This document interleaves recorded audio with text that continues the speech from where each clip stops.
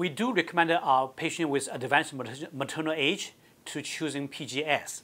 The reason is because of, as we know, with women getting older, and they high chance of the embryo will become a abnormality, and we call it aneuploidy. And the mathematical, the data has been showing women at age below 35 years old, the chance of embryo has abnormal chromosome is about 50%. But when the woman reached 40 years old, and the chance of abnormal chromosome reached about 75%. And when the woman over 42 years old, and those embryo become abnormal, could be reached 85 to 90%. So because of this, and PGS will be very important, because we want to make sure we only chance of a healthy embryo.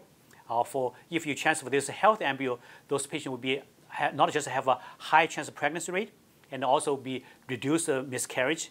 More importantly, we have a healthy child.